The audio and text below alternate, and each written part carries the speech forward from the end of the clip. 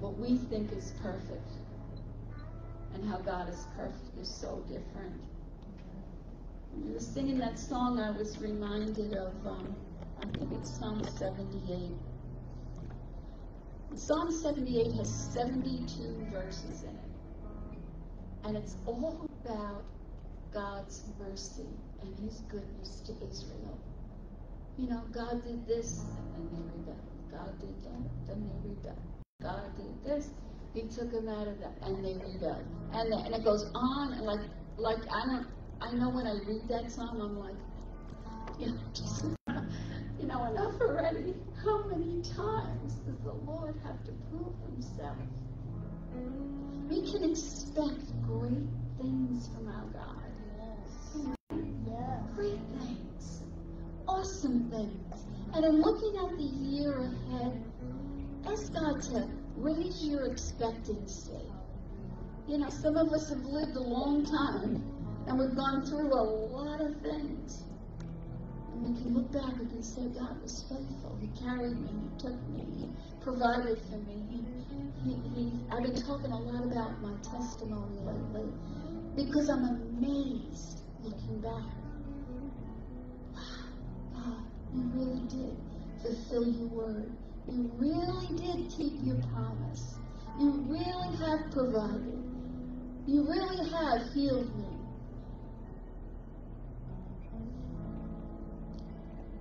In the year coming, keep your eyes focused on the Lord. Keep your eyes on his goodness. He's a good, perfect Father. And the word says that his goodness chases after us. It comes running after us. He desires to be good to us. That's awesome. I think I'm a pretty good parent, but I'm not always so anxious to shower goodness on my kids. I love them, but I'm limited. Amen. Expect the goodness of God to overtake you in the coming year. Oh, yeah. Keep our eyes on him. Not on the circumstances, not on the things around us, most of which we can't do anything about. But his goodness is chasing after us. And his keeping power is with us. Amen. He's a good God. Hallelujah. Thank you, Lord. I want to thank you guys. My husband and I, Pastor and I, received an awesome Christmas gift from all of you. Above and beyond our expectations of what we thought. So thank you so much. It was very timely, and we were just blessed by your generosity. So thank you. Amen. Amen. Yes.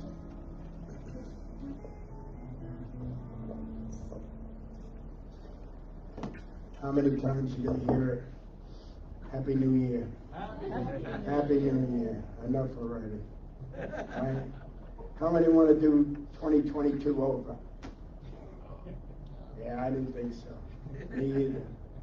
But we are looking forward. We are looking forward to a new year.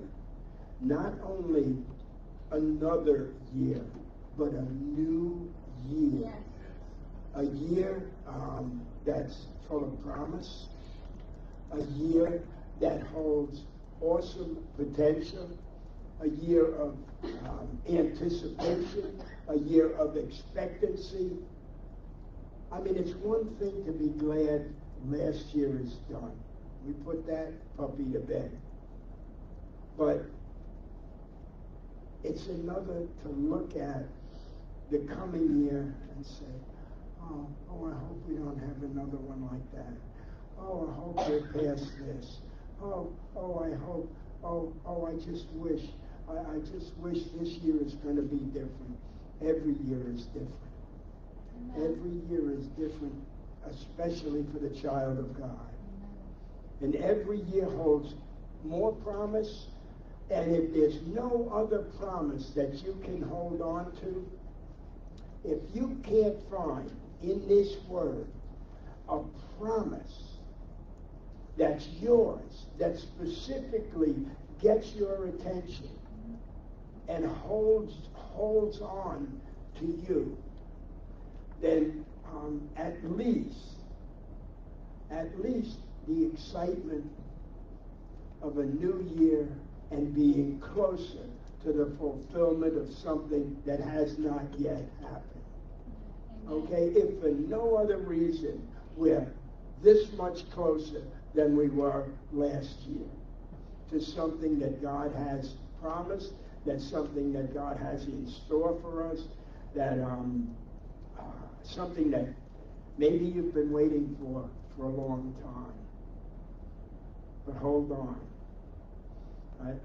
I remember Pastor Nick Vella, who's been home with the Lord many years now, who used to say, when you get to the end of your rope, tie a knot and hang on, because there's something to hold on to and a reason to hold on for. Amen? Amen. All right. I thought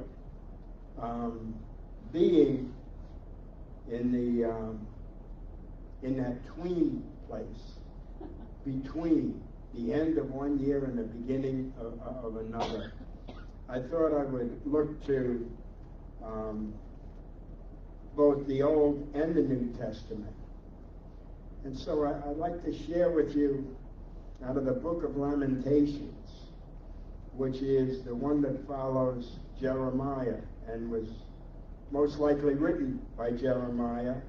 And it was written at a time when the children of Israel, or the nation of Israel, was under judgment for their disobedience. And it just caused me to wonder, how much is God going to put up with this nation? How much have we tried to, and I say we as a whole, not us individually, but a people and a nation. Boy, I don't want to play follow the leader anymore, unless my leader is Jesus. I really don't. I don't think anybody knows better for me than I do, based on what's recorded in this word. This is what we have. This is what we hold on to. This is what guides us. This is what protects us. This is what provides for us. This is what propels us into the will of God. But the nation of Israel was under judgment for their continual and repeated disobedience. And that should shake some of us up. While we may not be individually guilty, if we're not part of the solution, we are part of the problem. And Israel was being punished. Yet the prophet Jeremiah, and he had endured much.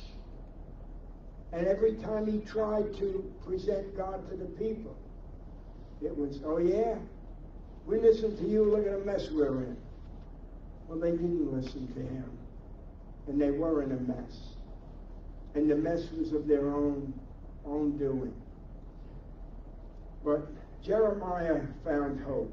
And in chapter 3 of Lamentations, I want to begin this new year with hope. And with a solid foundation for hope.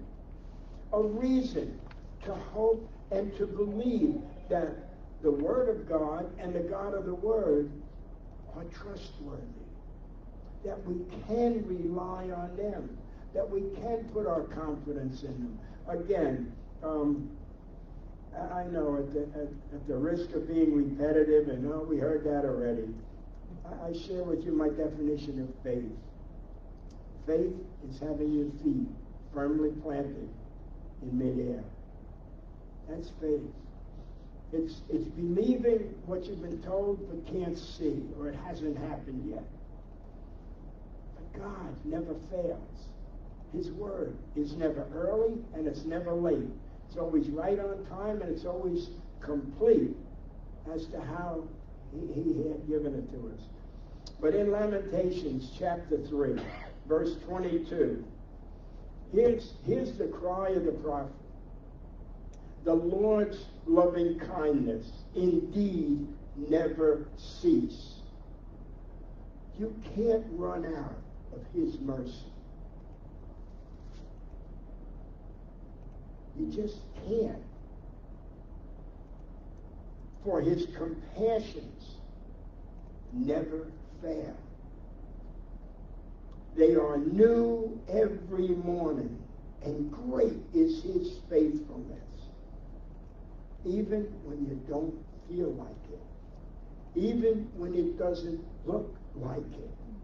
Even when it doesn't seem like it'll ever come to pass. God is faithful. And he's compassionate towards his people. Why would God be compassionate towards the child of God? Why is he compassionate to the unbeliever? Because he's a covenant-keeping God.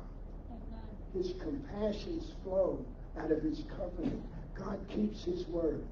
We're not as reliable when it comes to that. Oh, we may be better at it than we're worse at it.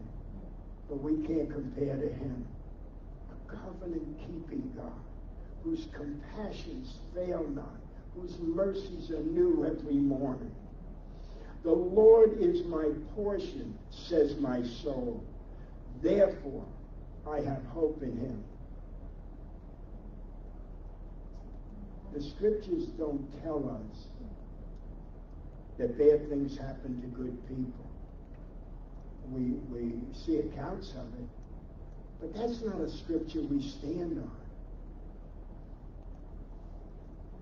God is faithful, and he takes care of his own. He does tell us that he will test us. There are challenges. Listen, it's called life. You know, it's not a downhill slide. It's not tiptoeing through the tulips. You know, it's not skipping merrily along. But it's a challenge. But the thing is, the child of God never faces that challenge alone. And he's equipped with those mercies that are new every morning. With a refreshing hope and a continued confidence. Yeah, it's getting bad out there, but God's still sovereign and he's still in charge. The Lord is my portion, says my soul, therefore I have hope in him. The Lord is good to those who wait for him. Lord, grant me patience, but hurry.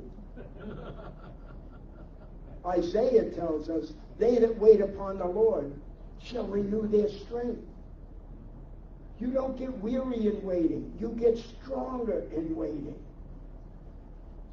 They'll mount up with wings as eagles. They'll run and not be weary. Walk and not faint.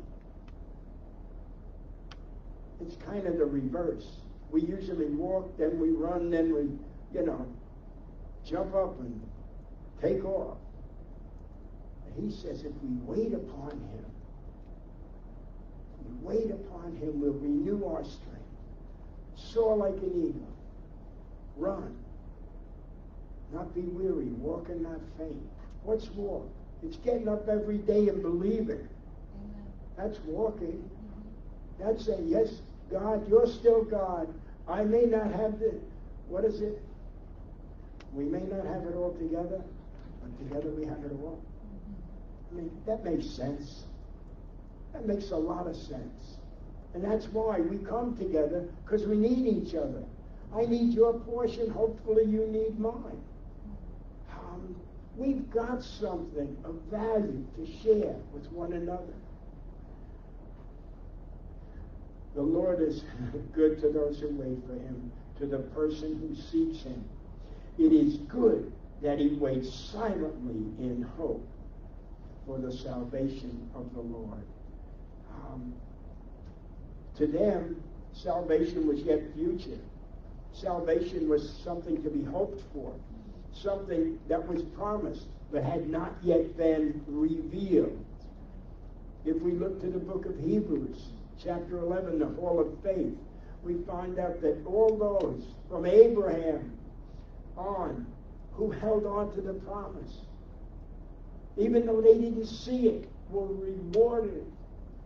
Because they had to pass through the gates of eternity, but they were rewarded. And they held on to it. And they believed it even though they didn't see it. What are you and I believing that we haven't seen yet? But he is unfolding ever so slowly. And we want God to just, could you speed it up? I'm getting weary here. And yet the word says not to be weary in well-doing.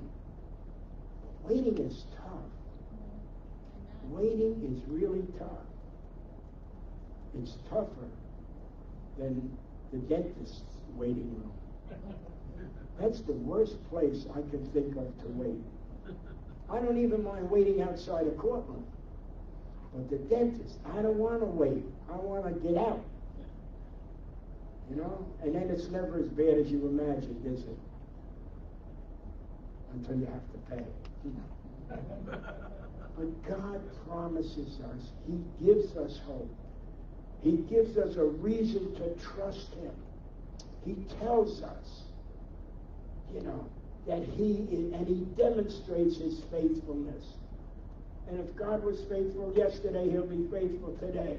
And if he's faithful today, he'll be faithful tomorrow and the next day. What more could we ask of a heavenly Father who watches over us, who watches over his word to perform it, and who really offers us some comfort in a time of confusion? Do you look at some of the confusion that surrounds us? Some of the things that people are coming up with. It took us so long to learn English, and now they want to change the meaning of all the words. I don't want to go back to school to learn that. I want to stick with what I know. I think I got a good foundation, and I want to hold on to that. You know? God is good. So, that's something from the Old Testament. The promise of his compassion, his covenant, his commitment to that covenant. You and I, well, you know, in for a penny, in for a pound kind of thing. But the truth be told, we'd all admit, I've missed it on occasion. But God hasn't. His commitment, there's no lack. He's faithful. Mercy's new every morning. Let's look at the Gospel of Mark on a brighter note. I don't think you can get any brighter than God's faithfulness. Mark, and we'll begin in chapter 4. This should encourage any of you who've been involved in education at all.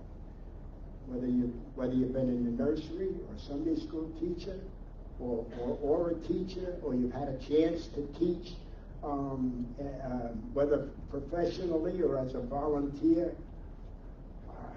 Chapter 4 begins, he began to teach again by the sea.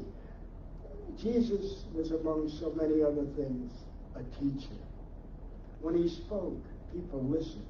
He had something to impart. And he always had something of value and promise to his audience. And such a very large crowd gathered to him, like here. And he got into a boat in the sea and sat down. And the whole crowd was by the sea on the land.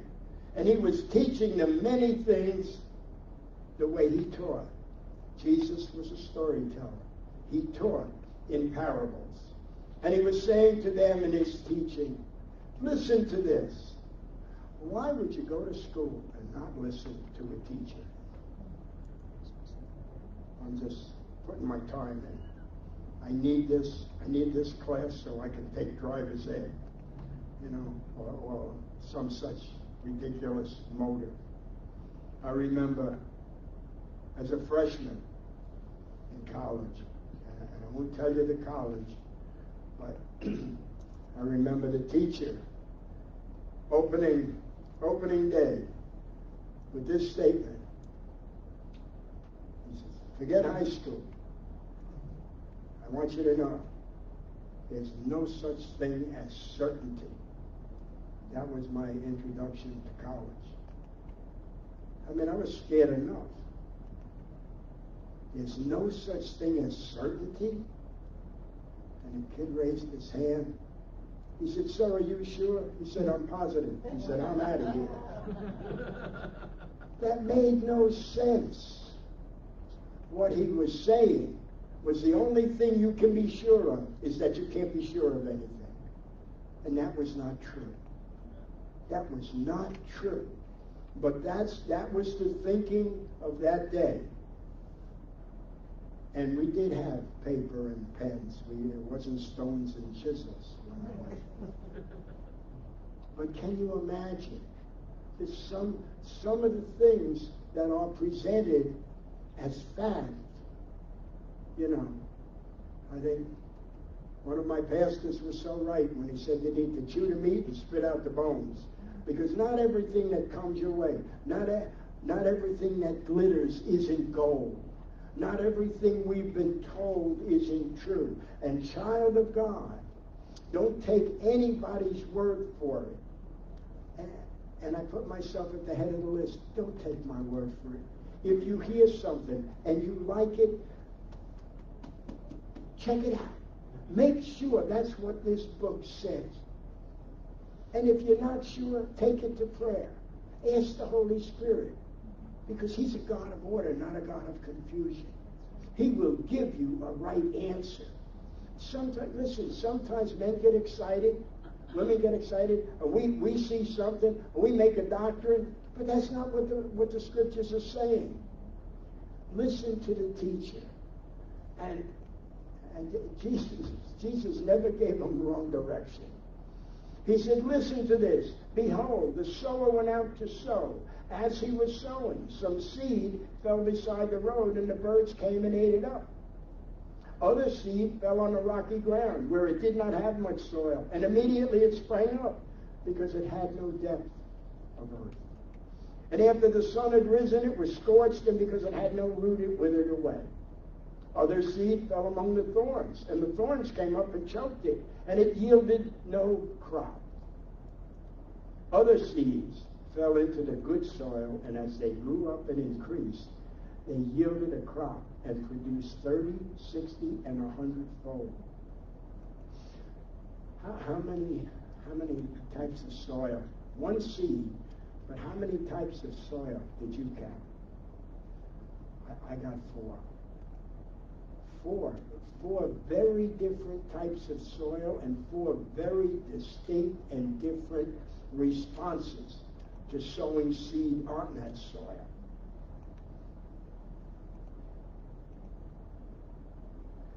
And he was saying, he who has ears to hear, let him hear.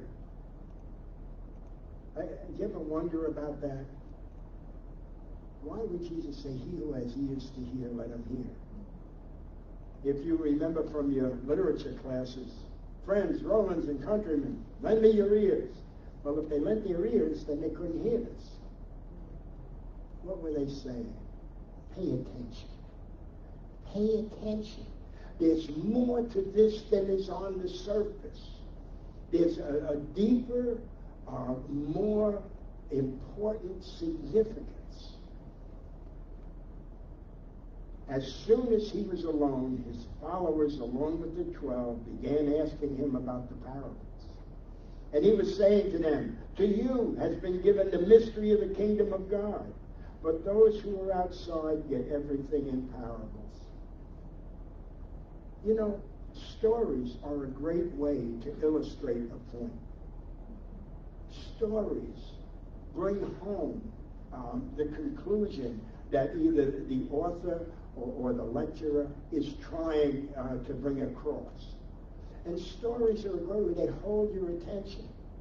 Because when somebody starts, and I don't mean once upon a time, but when somebody starts with a story, you listen a little more carefully, because you don't want to miss some of it, because you don't know what's going to come back and what they're going to land on. And some folks love to listen to stories, some love to tell stories, some enjoy both. But Jesus taught with stories, with parables, and he always made his point. And he never left them wanting, saying, gee, that was awesome. I wonder what he meant. No, people got the point. People understood. People realized, oh, that was heavy. You know, let's go back and look at that again. All right. And he said to them, to you it has been given the mystery of the kingdom of God, but those who are outside get everything in parables, so that while seeing they may see and not perceive, and while hearing they may hear and not understand. Otherwise they might return and be forgiven.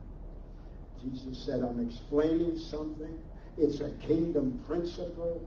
I want you to know it. I want you to understand it. And I want you to embrace it.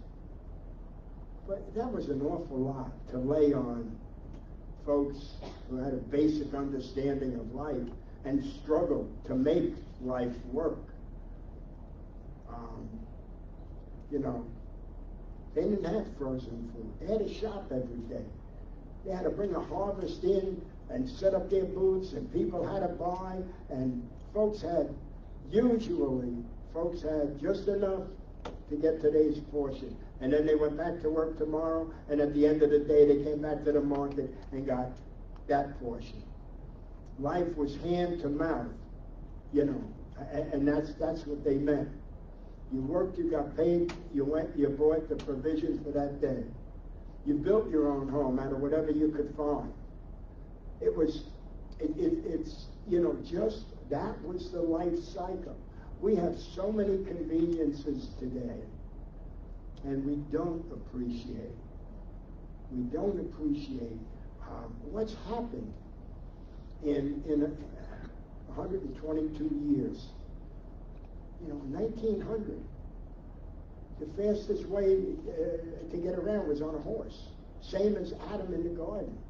Nobody could move any faster. And then, you know, we developed an automobile. The Wright brothers got a vehicle to fly. Now we put men on the moon. We can do interspace travel. We can go, you know, it would take a journey of maybe 5 to 6 months to go from New York to California. Now you're doing a couple hours, if the pilot shows up. Yeah. So it's amazing what we take for granted, but none of this should be taken for granted, because all of it is so vital and so important to the child of God today.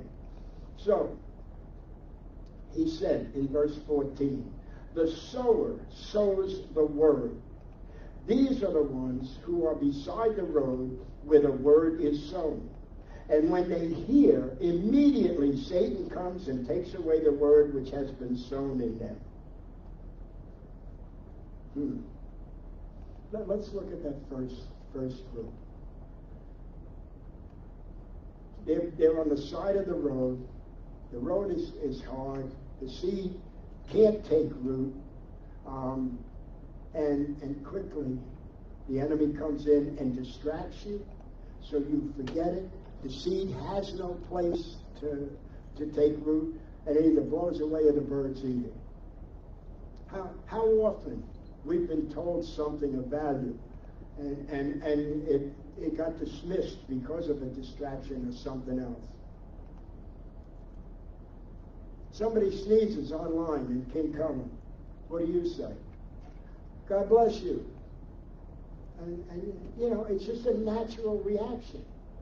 It's a blessing. that person says, oh, thank you. Do you think they're going to remember that somebody said, God bless you? And that God would therefore bless them? That wasn't just an exhortation. It was a prayer. And do you know why we say that when somebody sneezes? Because it was once believed that when you sneezed, your heart stopped or skipped a beat. So you said, God bless you, so that the person continued to live. It was legitimate, it was valid, it had support, and we just pass it off. We have to teach people to say thank you after you say, God bless you. But they walk away. You forgot you said it, and they forgot they heard it, for the most part. We're polite, but what does God bless you mean? To the child of God, it means something. Let me take a minute. All right, I'll come back to that. Let me go to Numbers chapter 6. Do you know what a real blessing is? What a real benediction is? Here's how God set it up himself. In Numbers chapter 6 and verse 22, then the Lord spoke to Moses, saying, speak to Aaron and to his sons, saying, thus you shall bless the sons of Israel. You shall say to them, the Lord bless you and keep you. The Lord make his face shine upon you and be gracious to you. The Lord lift up his countenance on you and give you peace. There's a blessing you might want to stand still for. There's a blessing that's from the mouth of God through his servant Moses, to his brother Aaron, to the people. That's powerful. But so is God bless you. That's where it comes from. Connecting people, reminding them there is a God. He's a holy God. He's a sovereign God. He's in charge. And he blesses. So it was just an illustration about how quickly we can forget the value, the purpose, the meaning of something. Then he continues, in a similar way, these are the ones on whom seed was sown on the rocky places, who, when they hear the word, immediately receive it with joy. And they have no firm root in themselves, but are only temporary. And then, when affliction or persecution arises because of the word, immediately they fall away. How fragile is your faith? I'm a believer. As long as things are going good, it's me and God. We're a team. We really got it together. We're in lockstep. But as soon as it doesn't happen your way, or the way you understood it, or the way you want to believe it, what happens to your faith? Does it crumble? Are doubts sown in place of the faith that the Word of God says you're entitled to? The thing you're supposed to believe? Fell on rocky soil. No place for it to really take root. And I don't just mean people who've been walking with the Lord a long time. You can have good rooted faith as a novice, as a new believer, because you're putting your faith and your trust in God. Yes, my sins are forgiven. Yes, I'm a new creation. Yes, I'm changing the way I think and the way I live. Yes, something's different. That faith is rooted, but not for this person. Oh, I was so happy to hear that. That sounds so good. So many false precepts and principles are thrown at us. We can't sort through them. We don't know, How about this? God helps those who help themselves. Yay, I like that. You know where that's found? Second Opinions. Okay, that's found in Poor Richard's Almanac. Ben Franklin. You know, that's a nice proverb. A stitch in time saves nine. Try taking that before the Lord. You know, I mean, these things have merit in a worldly existence. But we live in a different kingdom. We live in a different realm. We are spiritual beings. We are now complete because of our faith in Christ. But all this other stuff, you know, how it was for the moment. Listen, can you remember seeing your first Christmas tree? The lights and you know, and the decorations, and all the excitement of Christmas. And then after 50, 60 of those, oh, we got to get a tree again. You know, it kind of loses its glitter and its glamour. Don't bring that thing in a house. All the needles will fall off. You know, what a change of assessment and attitude after doing something for so long. You know, why did we do this? The kids are all grown. They have their own homes. Let's go there. Mess up their house. You know, but not so with the Word of God. And not so with the promises of God. And not so with the presence of God. He's always welcome.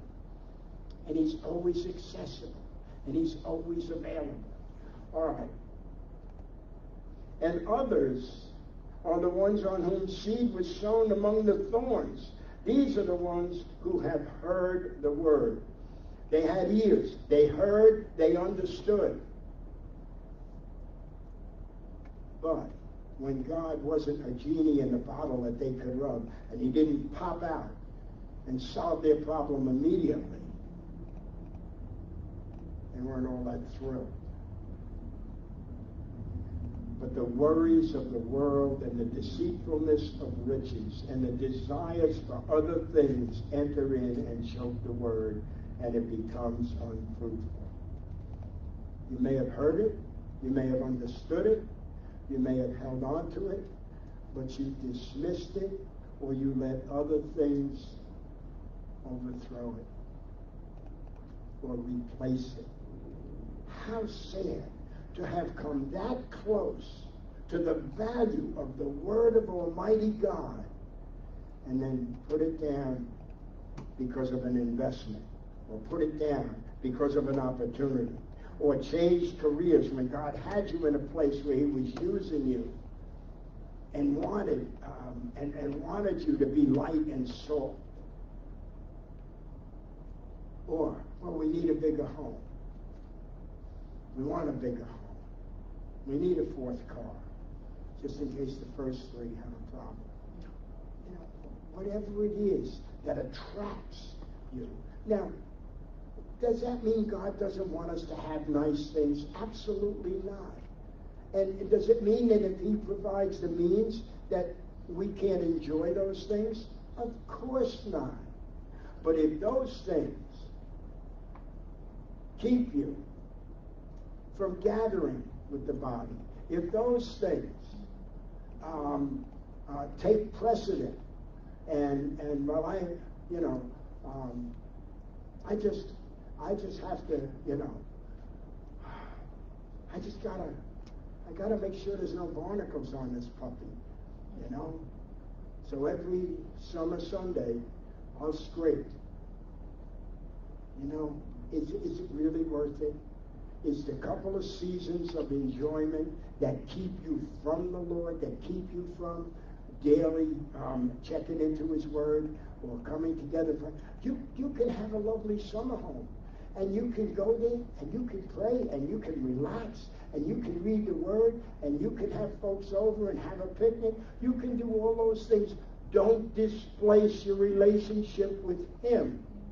Keep it balanced.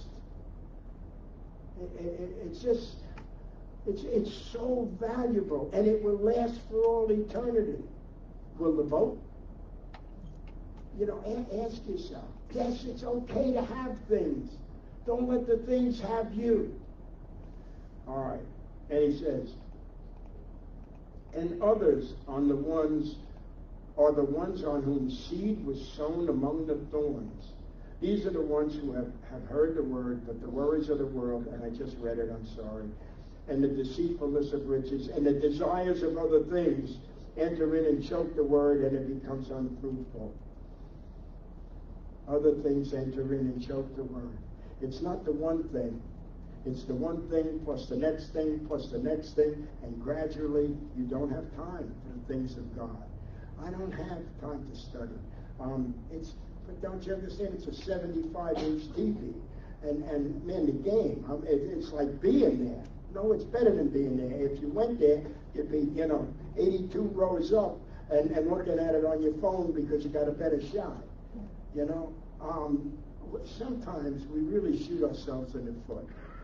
But the last type, and those who are the ones on whom seed was sown on the good soil, and they hear the word and accept it and bear fruit 30, 60, and 100-fold. Wow. This kind of leaves us with two questions. What kind of soil are you regarding the word, the person, the presence, the relationship with the Holy God? What kind of soil are you? Are you interested in the Word of God, or I just fulfill my obligation on Sunday? Has the Word of God spoken to you? Has God revealed Himself to you through His Word? Has He touched you in a way? He'll touch these physical bodies, but that's temporary. Everybody Jesus healed ultimately died. And everybody that He rose from the dead died again. Otherwise, we'd have some 2,000-year-old people walking around. And we would know it. It's just not recorded. But, what's really valuable, saints? What really matters? What has so much interest that it has replaced or supplanted your relationship with the Holy God? This first day of the new year, we're about to share the communion table. The communion table is not miraculous. We don't change that into anything, nor do we expect it to be changed into anything. We simply consider it as representing the greatest sacrifice known to man or through mankind. The fact that we acknowledge what the communion table represents says we have an understanding, or at least an acquaintance with a holy God, that we have come into His presence, that we have been received by Him, forgiven by Him, washed clean by Him, refreshed by Him, filled with a Holy Spirit by Him, and we're walking in that newness of life. Just as we were finishing dinner last night, a thump at the kitchen wall, and it was either FedEx or UPS, but an envelope hit the wall. I opened the kitchen door, waved to the guy, and opened the envelope to find this book. America Will Be Saved. The author, Kelly Brake. Some of you have heard Kelly Brake speak in this church. He was a pastor here on Long Island, in Hicksville, Holy Spirit Christian Church. We used to pray together, and God sent him back to the mission field. He turned his church over to a young man, and he went to Alaska, to the large Assembly of God church there. Didn't want to go to Alaska, but that's where God sent him. And so for 7 years, they were in Alaska, and then they traveled to the mission field. Well, back in, I think it was 2013, God put it on his and his wife's heart to travel to all 50 states in the United States and prayed for revival. Took them 5 years, but they visited every state. Has a nice little thing in here about New York. But I want to read to you as we prepare for communion. I'm going to give you scripture. I'm going to give you a real life testimony. He spoke about his parents separating for the 3rd time and his mother taking responsibility for the kids. And off they went. And they were in New York. And he says, it was shortly thereafter that I made my awful announcement about resigning as a Christian. This is a teenager.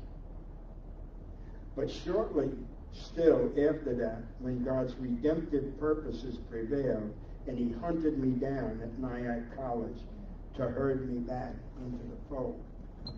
It had occurred on the 2nd or 3rd day on campus, where I had arrived, firmly determined to be expelled. Because he was bad, and he was always getting into trouble, and that's why he wanted to resign as a Christian. He said, I can't do it. I can't do this. I can't follow God, and I'm always getting in trouble. He said, where I had arrived firmly determined to be expelled. In chapel that first week, our campus chaplain was presiding over the observance of communion. The elements made their way back and forth down the rows of chairs, slowly approaching my row. I was stricken with sorrow at how I was no longer worthy to partake of this fellowship by honoring his sacrifice in the ordinance of Holy Communion. I was wretchedly backslid, but still retained a fear of God. Touched those elements, and I knew I might very well die. Just ask me to forgive you. I heard the whisper distinctly, and I knew from where it had come. The Spirit of God within had not deserted me, as I had presumed. He had been waiting for the right moment to remind me of God's unfailing love. I answered silently and in total sincerity, I can't. I've done too much, and I've done it too many times, over and over again. I heard again the same whisper as the communion plates came nearer to my row. Just ask me to forgive you. In desperation that it just might work, I whispered back to the voice from within, Lord, please forgive me. The words I heard next marked me for the remainder of my life. I forgive you. Now take and eat. In a moment, all my shame and unworthiness washed away. God was not only forgiving me, but he was completely restoring me. He was granting me immediate and complete access to full fellowship with him. He wasn't repelled by my situation. He was drawn toward me so that he could change it. And there was no time out for bad behavior. God is ready, willing, and able to restore each and every one of us. God is ready, willing, and able to forgive and forget, and to give us a new option on life. I had asked earlier, what kind of soil have you become? And are you content to be at that place? You know, have the things of the world choked out your desire for a relationship with the Lord? Have you just, does the word just not speak to you anymore? Does it not make sense? Have you, has it fallen by the side of the road? Is it shallow rooted? Have the things of the world choked it out? Or are you good soil that God can sow into and sow more seed and call you to a higher level of relationship with him? Roger, if you would just have the ushers come and distribute the elements. I wanted to share. I don't know why I got this yesterday. I did speak to Kelly this week. He called me from Florida. But he said, "Do you have my book?" I said, "No." He said, "Well, you will." And sure enough, last night it arrived. But here's a man I know. I've known for years. Whenever he's on Long Island, he always searches us out. Thank you, David. And and we have sweet fellowship and find out where they are ministering. They go, I can't say where, but they go into Muslim countries under the radar, and they have planted churches.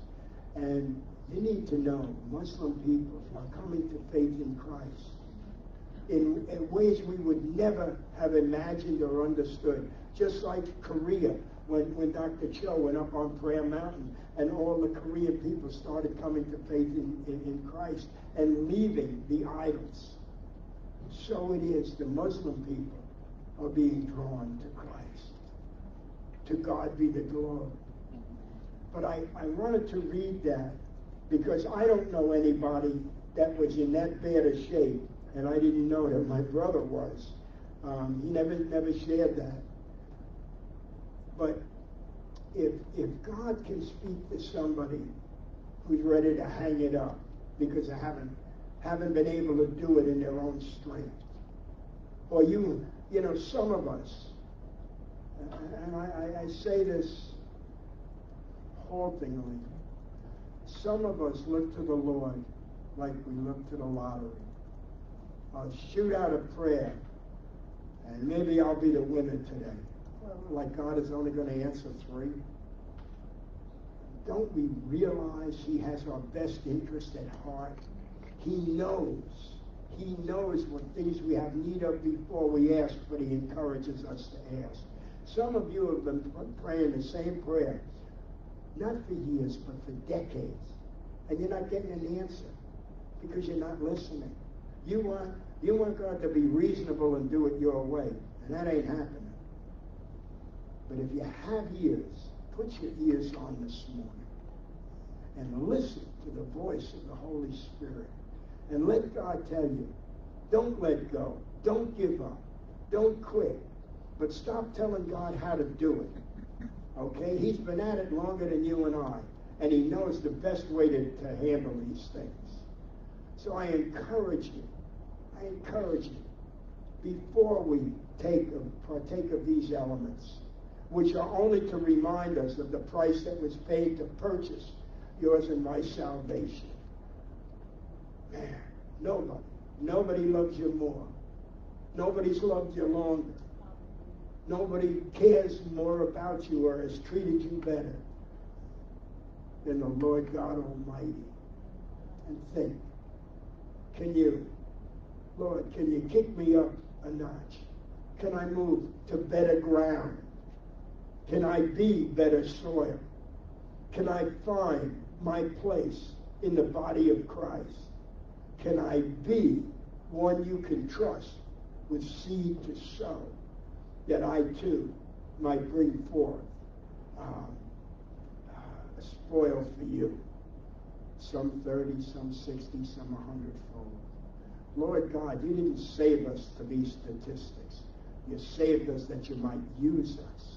You've called us that we might be the reflection of Christ, that the image of God's own Son would be revealed in each and every one of us. So I just ask you, take a moment. Make your peace with Him. Ask and receive what He has for you.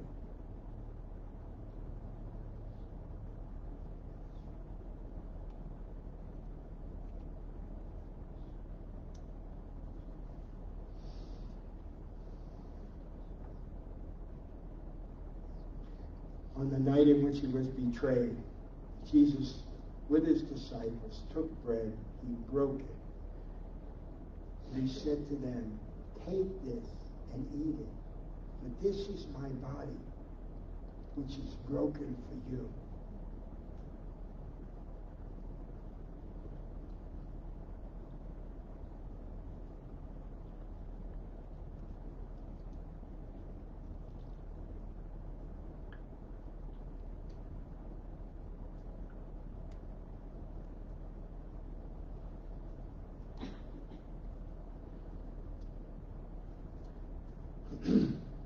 same way, he took the cup and he said to them,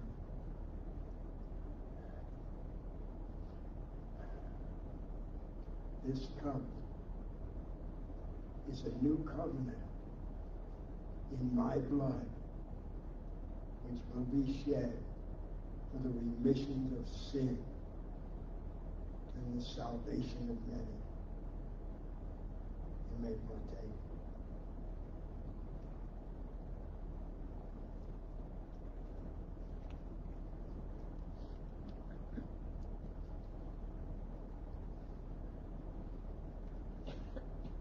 I hope that you find that the message would provoke you to consider what kind of soil you are and what kind of soil do you want to be. And that this new year will get off to a great start because you have the opportunity to serve God in a new and exciting way. Amen? Elder Jim?